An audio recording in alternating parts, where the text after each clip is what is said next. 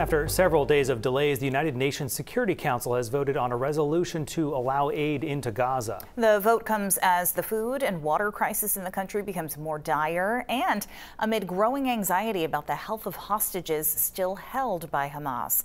NBC's Alice Barr is live in Washington with the latest.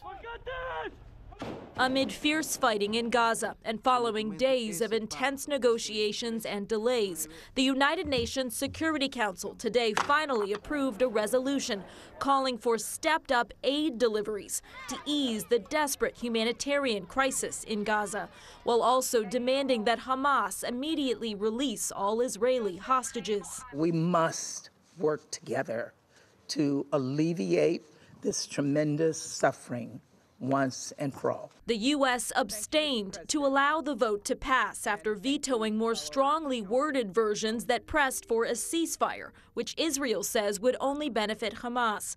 Pressure is building to surge aid into Gaza as a new UN-backed report says 93% of the population is facing crisis levels of hunger, nearing famine.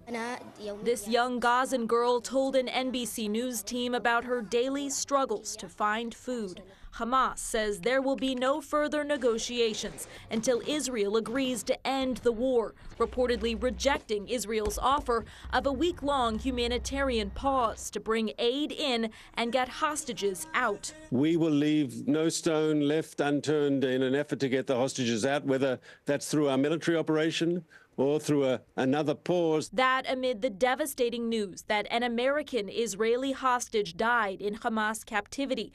The family of 73-year-old Gad Haggai saying the father of 4 and grandfather of 7 will be remembered as a gifted man. His wife is still being held by Hamas. In Washington, Alice Barr, NBC News.